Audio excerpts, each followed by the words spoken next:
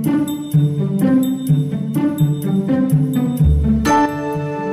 views and opinions expressed on InTouch are those of the guests and do not necessarily reflect the official party or position of Backyard Broadcasting. Any content provided by our guests are of their opinion, and they are not intended to malign a religion, ethnic group, club, organization, company, individual, or anyone or anything.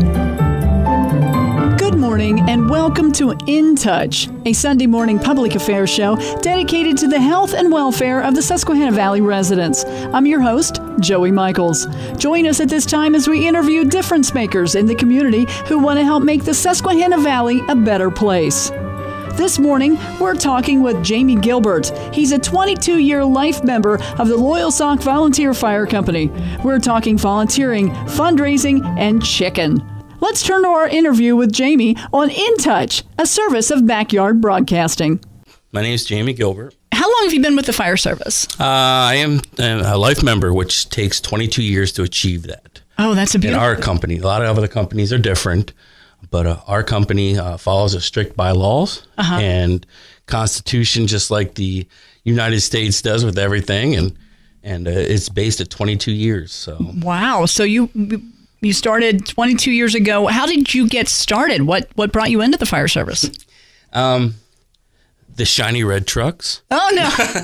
No, third generation. I had family members that served the city of Williamsport as paid career firefighters. And you grew up in the house with the scanner going all the time and listening, and just decided that one day when I was old enough on my own, I decided I was just going to join. Wow, that's outstanding. That really is. I mean, so what are the first steps you took when you got in? Did you get in the ambulance side, or did you go in the red truck side? When I first joined, I overloaded myself. And a lot of people don't understand the amount of training and hours it takes.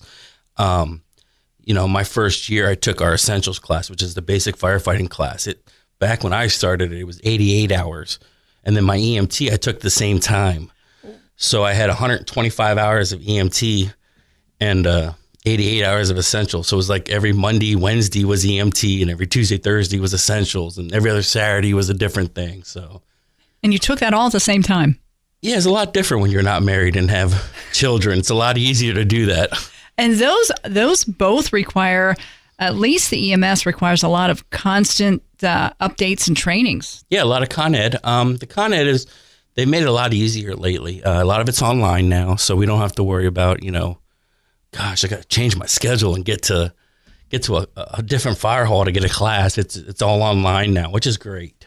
Oh, and I know you mentioned that you were a CPR instructor. I am. I am as well, and it's one of those things where as many folks as you can teach the life-saving tricks of the CPR trade, it's one of those things that is brilliant. How long have you been a CPR instructor? I've been about 5 years, and my wife actually got into doing it as well.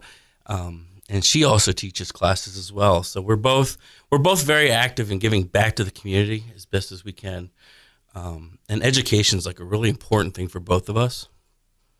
Okay. And when you're talking about giving back to the community, how much of that does it take to get the company itself going? So in other words, when we drive by and we see the trucks, I mean, they're pulling out and they're going and doing stuff, and maybe we have a membership card, so that several bucks, handful of dollars a year.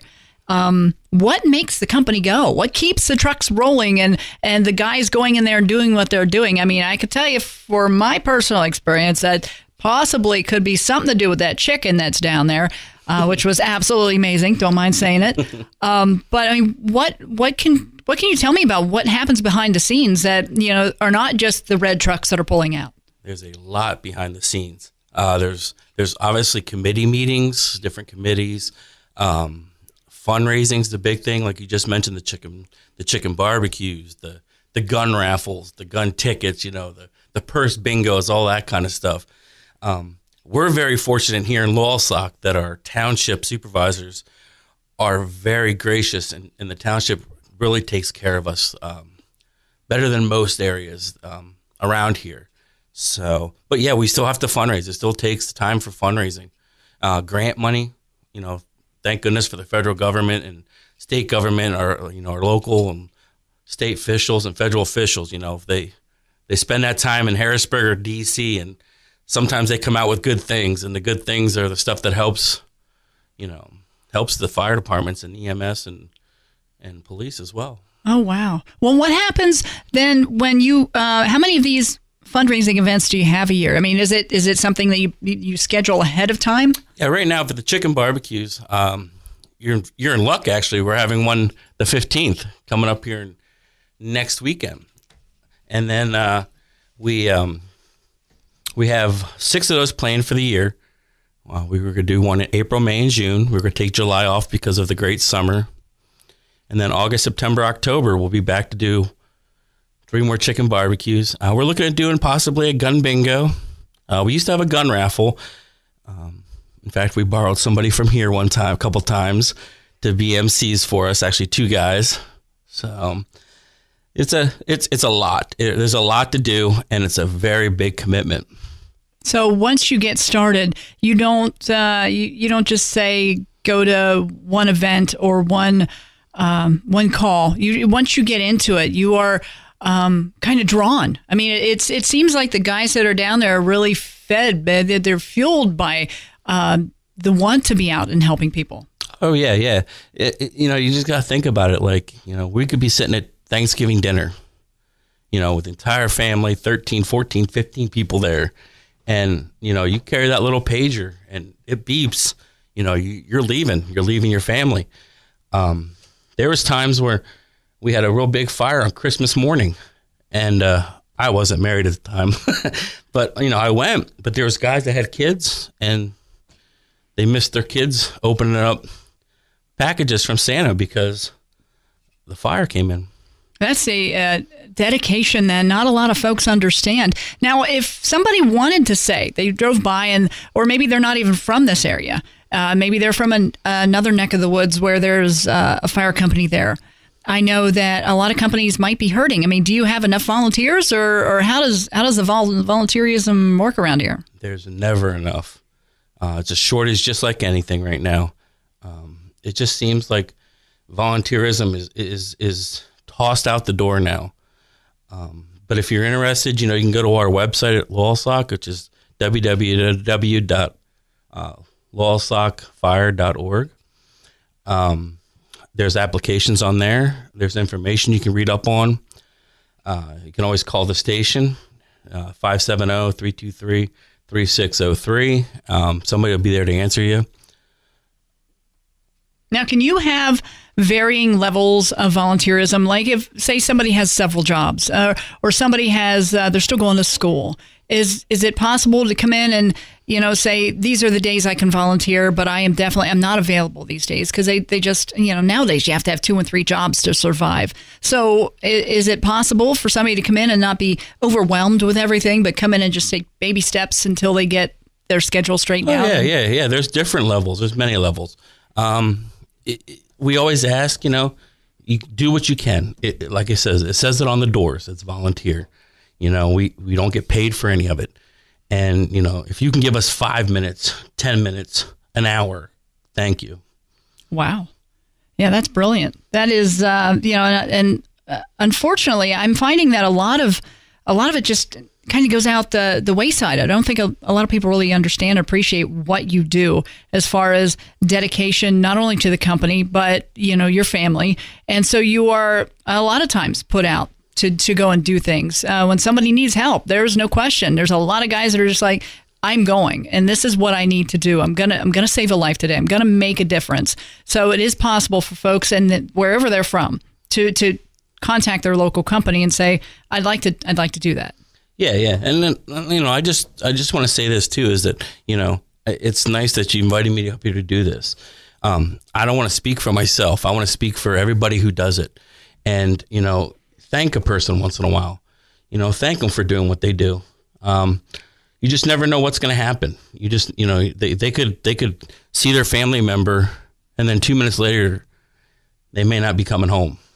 And that's any service. That's the fire, anything, but yeah, just I don't know. Take a moment. Take a moment and say, I appreciate what you do. And I think that would go a long way for a lot of guys that are, even the folks that are paid on a 12-hour shift at the end of the shift to say, hey, thanks, man. I just, I couldn't have done this without you. Or, my God, you got my mom to the hospital, and I just really appreciate that. It's just a nice feeling when you get that kind of appreciation. And I don't think a lot of folks, maybe they don't think of it, or maybe they, they're wound up in everything that's happening at that moment. Mm-hmm. But sometimes to think, just take a second to say, hey guys, thanks. Oh, yeah.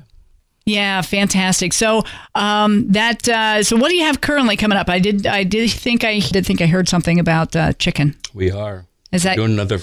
I don't know if you want to call it world famous yet. We're going to try to see if we can compete somewhere, but oh my goodness, you've got I'm all about it. I'm telling everybody every day, and I'm going to start stopping because I don't want to make that mistake of telling everybody and then get.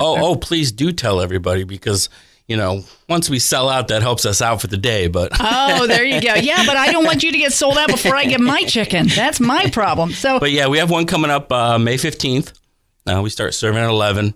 Obviously, we start early. We start at 5 a.m. and get the grill ready, and we cook. I think this time we're doing 500 halves of chicken. And, we always have the 2 sides in a roll, and the price is $10. And, we do get a lot of compliments on it. A lot of people talk to you. I mean, everybody up here at the studios have always talked about the chicken. Absolutely. Yeah, we just, we crack the mic and we say, don't forget to come get the chicken, because ultimately we want to help give back to those who've given to us. And so in saying that, I'd love to see you guys sell out. I'd love to see you guys make out, because I know the money's going to an amazing cause. Mm-hmm. But at the same time, I still want to make sure I get chicken at the end. I'm just and like I said, we're fortunate too. A lot of townships and boroughs, don't support the fire companies as well as ours do. And that's hats off to our township residents and our supervisors and whoever work in the township. They help us out tremendously. Oh, very nice. So volunteering as a whole, hopefully will get better. And I can't thank you enough for coming to talk to me. I mean, you took time out of your day, and in addition to everything else you do. But it's one of those things that I'm hoping that people take a moment, just a second, to say, wow, these guys are doing an amazing job. Something maybe someone would not want to get close to with a 10-foot pole. But they see the intensity, they see the need.